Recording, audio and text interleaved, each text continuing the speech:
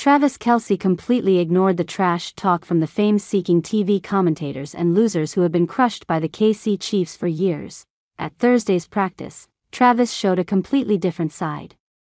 Still the usual closeness with Mahomes, the pair seemed inseparable.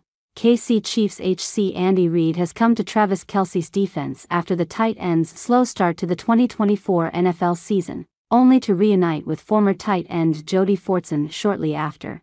The 9-time Pro Bowler found himself under heavy scrutiny due to his lack of production in the first 3 weeks of the new campaign. Some have linked to his relationship with Taylor Swift and the public attention it attracts. Others suggested that the NFL star, who turns 35 next week, is simply beginning to feel the impact of his battle against father time. But Reid is not bothered by his star's numbers. "I know people are saying that he is old or whatever, has distractions and all this, but the defenses don't think that," the Chiefs head coach said earlier this week. "We have another receiver, Rashee Rice, that plays opposite him that has a lot of yards and catches, and that's how this thing goes. He works his tail off and he hasn't lost his step and all those things, and he's not distracted." That's not the case. People are making sure they have him taken care of by some of these defenses. At the same time, the Chiefs are making sure they have alternatives at the tight end position while Kelce is trying to bounce back. Kansas City signed Fortson to the practice squad on Thursday, per Chiefs beat writer Matt Derrick.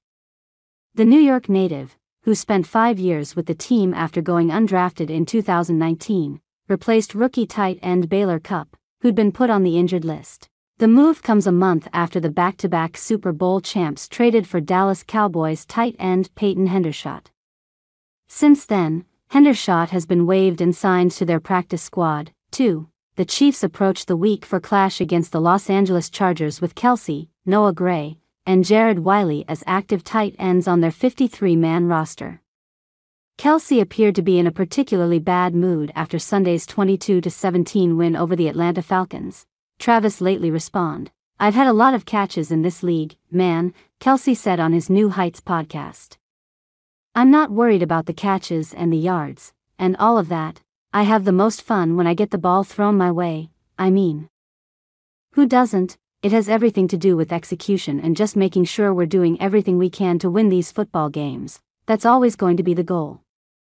Kelce added, "Moving forward, still trying to make sure I can help the team out in that regard, knowing I've been that weapon for us in the past. Moving forward, everyone's just tweaking their game in the right direction."